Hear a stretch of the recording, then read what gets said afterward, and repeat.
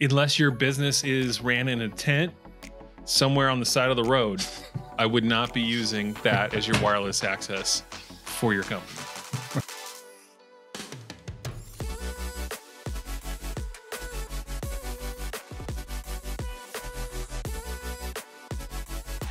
A lot of businesses, this is pre-pandemic, during the pandemic, and post-pandemic, an issue that people will be dealing with is the office Wi-Fi. So our question for today is, how can we improve the office Wi-Fi? And so to start that out, Travis, the first question I have for you is, why is that important? May seem like an obvious question, but sure. But why is that important? Well, I mean, if you think about the amount of mobile devices we all use right now, those things aren't hardwired, right? They're not plugged in. A lot of people also, they'll have tablets, phones that they're working from, laptops. There's even smart devices that might be even in the office these days. So, clearly Wi-Fi is important. Plus, if you have any customers that come into the office or any guests, they're going to need to have access to that as well. Especially if you have like a lobby where they're waiting, you want them to have something to do. And so they're going to want to jump on your Wi-Fi. Now, obviously, if a company is just starting out, it's a new company, or they're just moving into an office, that's one thing. Or if a business is already established, they've been at the office for a long time and they're having issues with their Wi-Fi. So can you kind of break down what some of the differences different challenges or that they may be facing depending on what situation they're in? Yeah, I mean, let me say this. I think the problems that we're seeing with Wi-Fi generally have to do with two things. Usually it's going to be the type of equipment you're using, and it's going to be the location of that equipment. Those are going to be like the two big ones. There's other stuff too, right? There's outside interference, things like that you have to consider.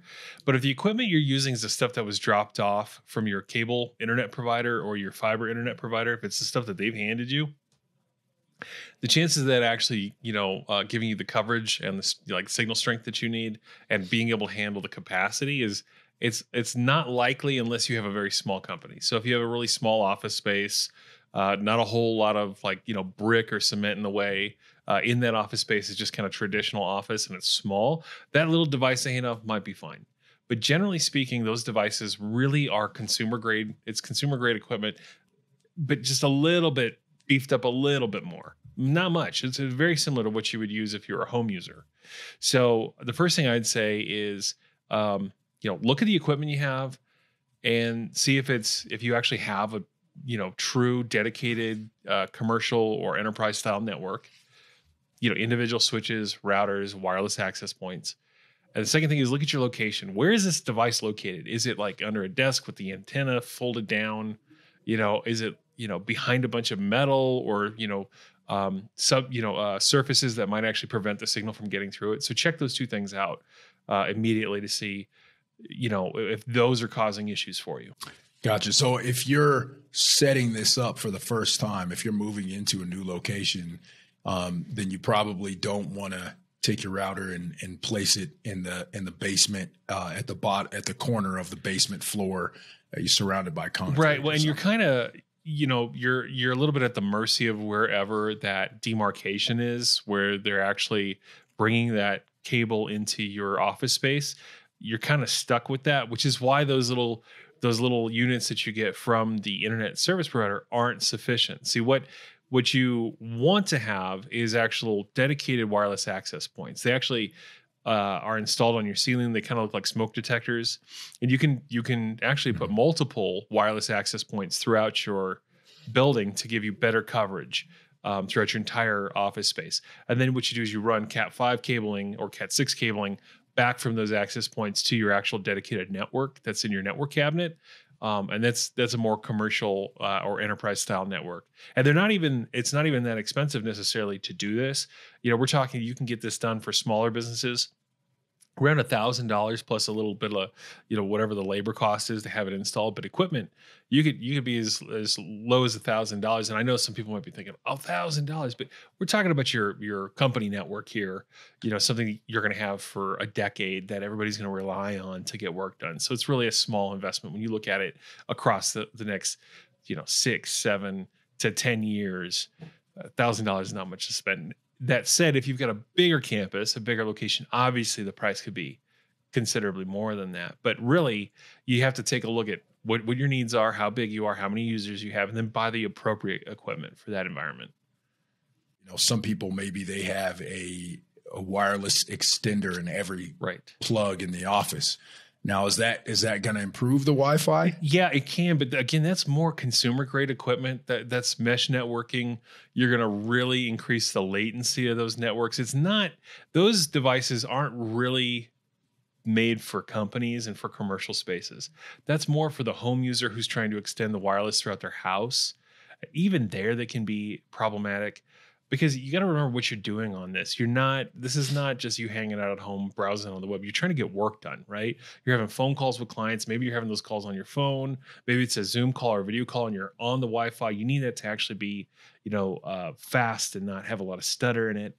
So you really want to have like commercial grade equipment.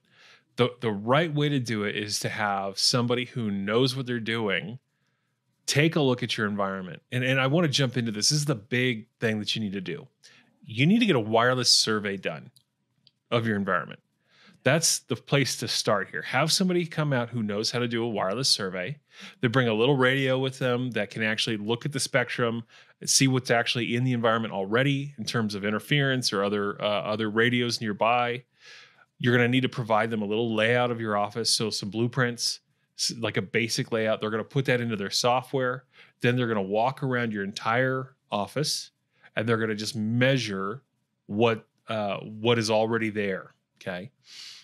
Then in their software, they're going to be able to plot the right locations, like the perfect locations for wireless access points to be installed in your environment, because more isn't better. With access points. Actually, you want to get the fewest access points possible to get the job done. One, it saves money, and two, you don't create a bunch of overlapping signals and a lot of noise in your environment. So you want to get a wireless survey done. Then from that survey, they can come back to you and say, here's where you need access points. Here's how many you need.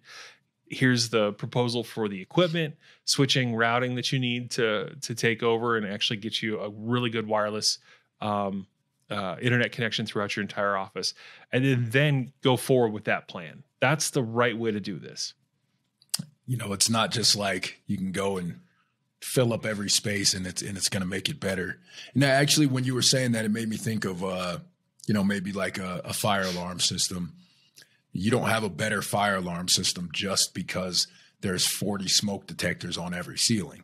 It has to be placed properly. You need somebody who's trained and certified to go to assess the building and find out where the best locations are.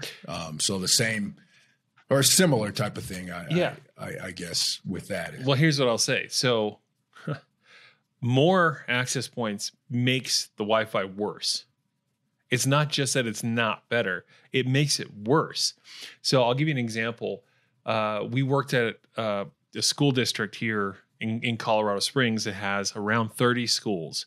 We helped them rebuild their entire wireless network. Whoever did this originally clearly did not do a survey. You could tell that they went in and just said, oh, we'll just put one access point in every single classroom. That's just what they did. This was way too many access points. The problem you would have is your device, your phone, when it tried to get on the internet, would see like 3 or 4 access points. And so it's trying to communicate with this one, then with this one, then with this one. You want your phone to just see the nearest access point, the one with the most powerful signal, and then use that. But instead, it had multiple access points across these classrooms that it could see, and that creates a huge issue. So we went in after doing the survey, and how we solved their problems, we had to remove a tremendous amount of their access points. That actually solved a bunch of their problems. We also upgraded the ones that they had to newer technology. But at the end, they had 1/3 or 2/3 of the number of access points that they had started out with. And that actually, and their Wi-Fi was great from that point forward. What would you say is the easiest thing that a business or a company could do to improve their Wi-Fi on their own? if there's anything they can do on their own before they call in an expert. And maybe that's something that would help them to see whether or not they really need to call somebody in. First thing, make sure your equipment's modern, right? If you're using something really old, go ahead and update it. Talk to your provider, see if they've got new equipment since you first had your service installed. Because if you're using the equipment they installed, 5-6 years ago, maybe there's a newer version of that equipment that they can upgrade you to. Check the location of that equipment.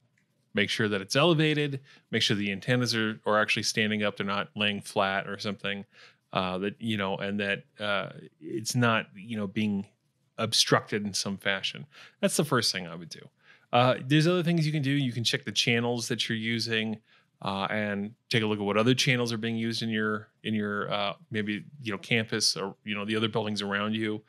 But that starts getting a lot more technical to do that correctly. So I'd just say the first thing, make sure the equipment's at least within a couple of years, old, and it's in the right location. That's the first thing. But really, find somebody who can come out and do a survey. Find somebody who can come out and take a look. They don't take a long time, a couple hours. And yeah, you'll probably have to pay for the survey, but you get to keep that information once they're done, and they're really going to take a good look at what's going on and how things ought to be set up. And then they're going to give you that proposal and say, here's how you actually need to design things going forward. Okay, Travis. So we're at the end of the podcast here. And as always, we want to wrap it up 30 seconds or less. Let's make it simple. How can we improve office Wi-Fi? First thing, use commercial equipment, right? Enterprise grade equipment. Make sure it's installed in the right area. Partner with a professional to do a survey and help you actually determine what is the right equipment and where is the right location for this equipment to be installed. That's how you do it.